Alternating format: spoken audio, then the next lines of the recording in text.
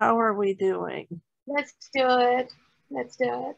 I think this, Saadia. Whatever you tell me, I don't know. I will really be glad to I learn. actually got so excited because I found more interesting stuff. Like, I know I did study Malala a lot in my master's project, but I was seeing people like the media coverage and how it's been like being portrayed in Pakistan, and then I found such interesting facts about Malala, like why she got shot, why Taliban picked Malala, just Malala out of all those girls who were going to school in that area. And that is because of her extensive activism. She was all around national media and international media like for years at that time. So I have gathered her very rare videos of interviews with the local channels and Voice of America. That's why I was like, I need those back. No, I don't want to tell them words. I want to show them. So that's why I was like a little overwhelmed. So I think I'm not gonna waste more time.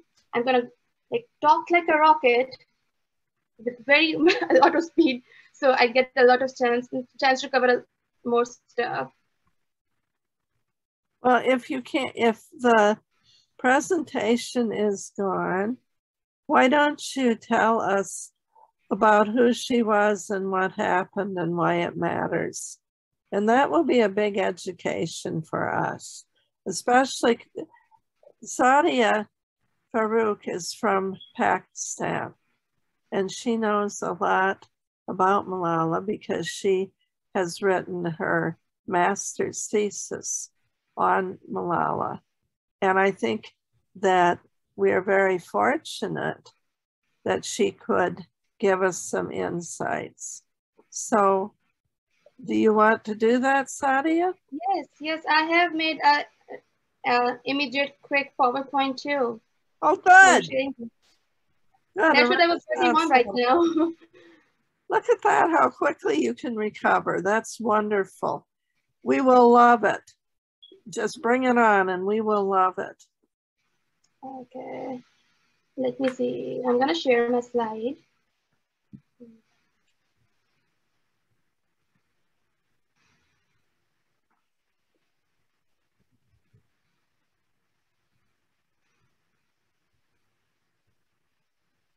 Can you see something? Yeah, wait, this looks good. This looks wonderful. Okay, so I'm gonna click. Okay. I'm so sorry for wasting so much time. So, welcome to Malala's house. The photo you see in the background, that's where she was born. That's where she spent all her time, her early, like her childhood and time, and that's where her first school was. So, Malala was born in Pakistan, in Mangora, a small village or suburb town on the very far end and near Afghanistan border in Pakistan on July 12th, 1997. And that's the school, which is called Khushal Girls High School and College, where she went, and this school was ran by her father.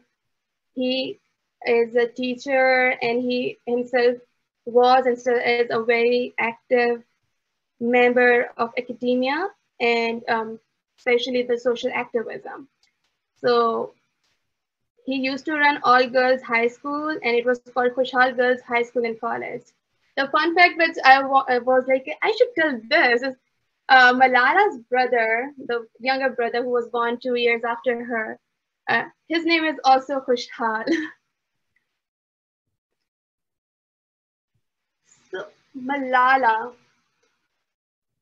has always had this extraordinary thing, and I think I always say this thing about even for myself that in Pakistan, men play a very major role in supporting a woman in her career, in her life.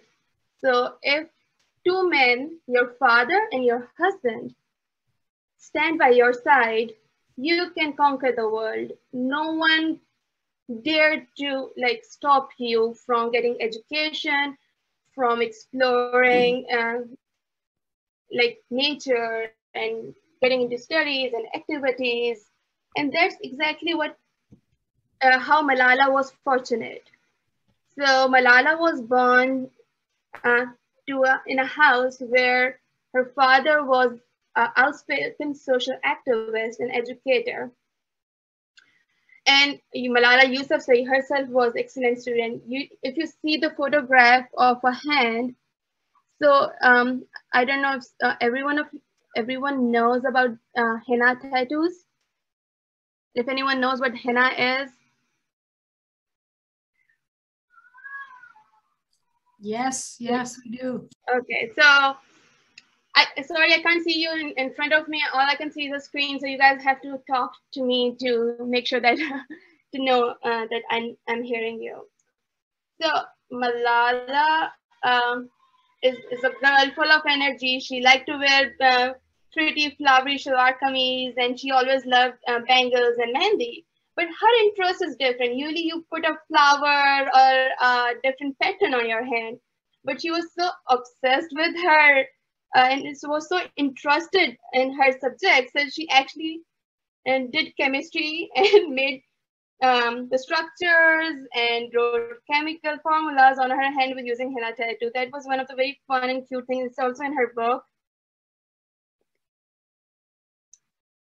So Malala started talking actively at the age of 11. So her first address was in the protest at Peshawar Press Club, where she went with her father. Her father took her there, and she addressed the audience and called out Taliban out loud publicly that how dare the Taliban take away my basic right to education. So remember, and the important point here is that Malala was having a good life with her parents in a way that her parents were making sure that all their kids get education. And Malala's father was invested a lot of his time and energy in her, knowing that she has something special, she has the spark. But unfortunately, a series of events happened where the Swat Valley, Swat district, a very beautiful tourist spot of Pakistan, was came under the command and control of Taliban. So at that time, she went to the press club for the first time to register her protest. While I'm talking about what happened, why the time came where she had to go and start speaking for her right to education at the age of 11 was that in 2001, when the war against terrorism started in Afghanistan, Pakistan was supporting the war and the US military was allowed to use the bases in Pakistan.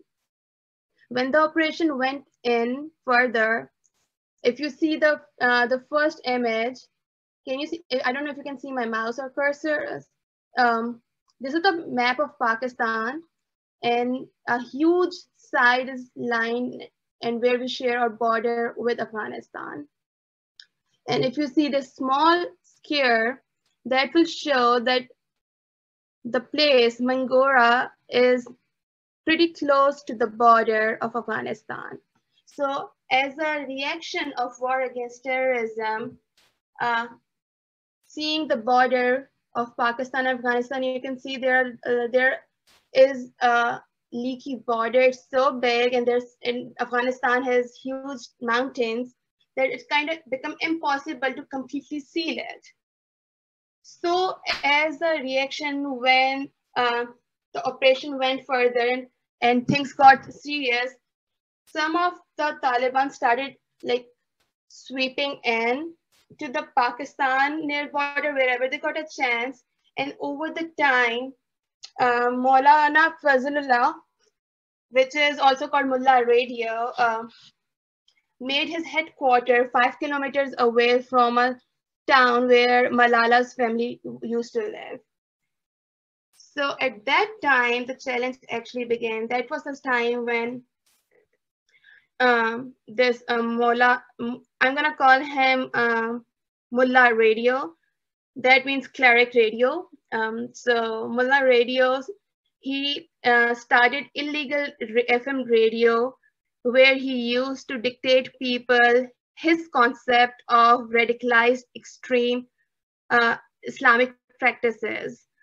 And he, I don't know, I'll not even, it will not be appropriate or right to say that the exact Islamization, but you know, like there is always a group of people who always go on the other extreme and think whatever what they are doing is right, everyone else is wrong. And when they come in power by hook or by crook, they try to control everyone and try to make everyone live their lives according to what they think is right. So that's something that happened at that time in Sawat Valley. During especially, he was able to make a powerful stronghold by 2007 in this area when he started telling people that music is illegal. It's like music is haram. You cannot, barber shops were being attacked because you cannot trim your beard and you cannot have a haircut. And then the music shops were burned, the CDs and the artists of that area, because remember, like Pakistan has a very rich culture when it comes to poetry, music, and theater. Theater is like dying over the time now, but it is there. So what happened was that they started targeting these people. One of the local dancer and singer was murdered and her body was found in the middle of the town on the main road. And then this poet who was writing against Osama bin Laden, Afghan poet, he was killed in the same area. And in the same way, eventually he started telling the world that you cannot send girls to school. Education is not good because obviously it will liberate their minds and it will give them a freedom to express themselves. So in February 2009, Malala Yousafzai made her first television appearance. Remember, it's the same time right now. These extremists are kind of have hijacked that area. The Pakistan military is working to liberate that area. There is an operation going on. And Malala at that time is being told that she cannot go to school. And when the operation started, the military operation started, actually a lot of people had to evacuate for the safety purposes, because if they would have been stayed there, they were at risk of like being a part of a collateral damage by accident if some rocket falls on their house by mistake. So it was basically a war zone and you needed people to be at safe place. So I found this very interesting video of Malala. This is a little 11-year-old girl who got a chance to, I don't know if you can see can you see my video screen? Yes, Saadia. Yeah, we can see the screen, but we can't. Can you guys see a Daily Motion website right now? No. See, did you click on the? No, you have to share that screen as well, Saadia. Okay, I'm gonna do that. So I go tab Chrome, share.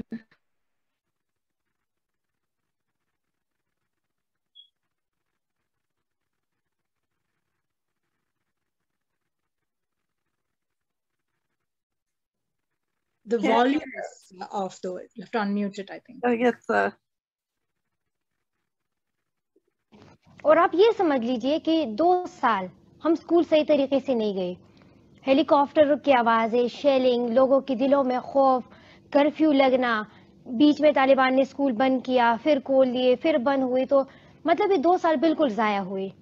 और अभी मैं ये उम्मीद रखती हूँ कि इंशाल्लाह ऐसा फिर ना हो. लेकिन अभी बच्चों को बहुत ज़्यादा प्रॉब्लम्स है. जब वो रास्ते में आते हैं तो रात को टीवी पे कुछ और दिखा जाता है कि इतनी नरमी होगी कर्फ्यू में, लेकिन जब सुबह बच्चे आते तो उनको बहुत ज़्यादा प्रॉब्लम होते हैं. रिक्शों पर बैन है वहाँ पे. तो यानी हमें वहाँ बहुत ज़्यादा प्रॉब्लम्स है। आपको बड़े होकर क्या बनना है? मुझे पॉलिटिशियन बनना है। आपको पॉलिटिशियन बनना है? जी। अच्छा, पॉलिटिशियन बन के क्या करेंगी आप? ये मुल्क जो है ये बहुत ज़्यादा क्राइसिस से भरा है, बहुत ज़्यादा क्राइसिस है इसमें। तो मैं चाहती हूँ कि ये जो लेजीनेस है ना हमारी गवर्नमेंट्स में, लेजी रहती है, कुछ करती नहीं, मैं चाहती हूँ कि ये थोड़ी फिट हो।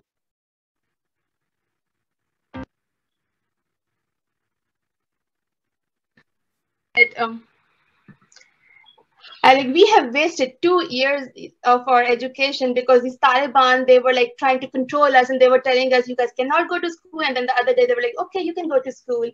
And then there was a military operation, there was curfews, so there were times when we had difficulty going to school because the only mode of transportation in that city is rickshaw, and that was like banned.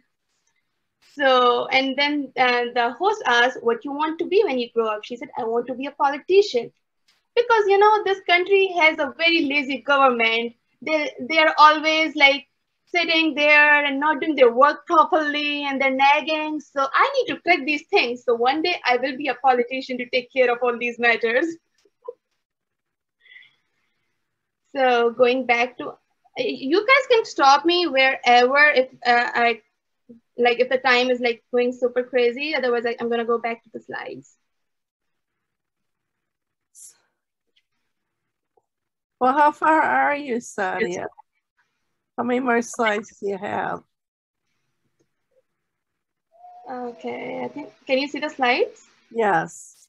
So I'm gonna summarize it. I actually don't remember how much slides I have.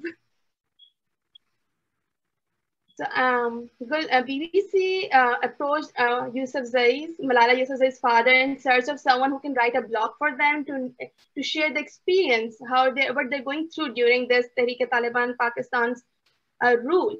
And Malala Yousafzai's father, Ziauddin, said, okay, my daughter will be willing to contribute to it. So I remember in my paper, which the research paper I studied about all this process was that the person used to call every week on cell phone, and Malala used to give him the summary of what she'd been through, what was her experience, and how her life was in that day. And that's how, and then he used to write it down for him and post it on the website. So that was what she did for some time. And then in 2009, the New York Times, she had, there were 2 documentaries based on her. First was Class Dismissed, which was a 13-minute piece about the school shutdown. And then the second film came as A Schoolgirl's Odyssey. And they both are on their website, and they were there. And that did bring a lot of limelight on Malala. And that summer when she also met the US Special Envoy to Afghanistan and Pakistan, Mr. Richard Holbrooke, and asked him to help her effort to protect the education for the girls. And based on all her activities and her coverage in both national and international media, in December 2009, she was considered and was declared as the BBC's youngest blogger. And that was a time when her identity actually came up, and all her work came on the surface. And based on all her activism, in 2011, she was nominated by Human Activist for the International Children's Peace Prize. Unfortunately, she was not able to win that. But based on all her efforts, the government of Pakistan in December awarded her the Pakistan's first National Youth Peace Prize. She was the first one to get it from the Prime Minister of the Pakistan, Mr. Yusuf Raza Gilani. And later, the award was actually named after her as National Malala Peace Prize. And all the youth under age of 18 are eligible for this award based on their activism and their work. And later, here's another video of Malala when the operation was done. So she was sharing her experience of how she's feeling, and the summary is that she said that I'm much more relaxed. Today is the first day of the school, and I'm so happy to be back. And I'm glad that the Pakistan army did a great job of getting rid of all the terrorists and kicking them out. and then the second question was that, is there any fear or concern you and your class fellows and your friends have as the girls of this area? And she said that we are worried that the leaders of those extremist groups are still alive, and what if they'll build another force and come back to rule us? And then she being very optimistic said that I'm sure that Pakistan army will take care of them and finish them the way they took care of them right now. So, but unfortunately, I think even if we were able to do the operation there, there still was not enough chance, enough security to make sure that the guy never attacked her, which he did, the Taliban did. And this is another interview of Malala after receiving her first National Peace Prize, where Malala is talking to the national newspaper, and where she's talking about that she thinks that when she got this award, it's the award for every girl of Pakistan who is studying and standing up for herself. And she also mentioned that it's not that and she mentioned that she wants to establish Malala Educational Fund and trust where she can raise money to make better and bigger schools all around the Pakistan for the education of girls. Yeah, go ahead. Yeah, Saadia, we're going to need you to finish because I'm not sure when Marianne needs to do her next thing. So unfortunately, in 2012, Malala was attacked, and then when she was riding back home, and 2 other girls were shot by her along her. And I'm glad that she was rescued, and she was airlifted to Combined Military Hospital in Peshawar, where she was treated, and then she was moved to England. And rest we know about her success all around the world now. So I'm so sorry for the inconvenience and the trouble, and I will say my bye. Well, thank you. Thank you. I'm sorry to have to interrupt you, but I know Marianne Mare has a very busy schedule. And we were put in after a class, so I don't want to keep her way too long. So I really enjoyed those comments. I thought she did an excellent job. And I had no idea she was that famous. None. So do we have any questions or comments for Saadia? On YouTube, there's a comment from Jen who says, I love Malala. Thank you for this information. You're welcome. We love Malala too. Yeah, a lot of people love Malala, love her courage and her commitment to education. I just wanted to say one thing, and I wanted to say thank you to all those Pakistani men who, as a role of father, brother, or son, have supported the education of their daughters and their sisters. Just like Malala, and the biggest pillar behind her was her father, who took her everywhere, who supported her, and who let her speak openly, even if that meant to take a risk. So I hope all the Pakistani men who are supporting education of women in their family succeed. Yeah, I think that we don't know that. I sure didn't know that. I didn't. So that's very valuable right there. Just that one piece of information. You did a wonderful job, and you showed us stuff we haven't seen before. And I'm sorry that I had to clip you a little bit, but it is getting later, and the students will be wanting to go too. So it's hard to hold the students because they have jobs and commitments too. So, but you did a wonderful job. Are there any other comments for her before we give some loot away? A thumbs up as well from YouTube. Yeah, thumbs up is right. Very, very good presentation. Wonderful information. It's the kind of thing that we should do more often, is find out what's going on in other countries. Arjun has spoken to us about Hungary. Moji Zola has told us about things going on in Africa, particularly in Nigeria. We've been blessed sometimes. And Sumitra's told us a bit about India, so we're lucky.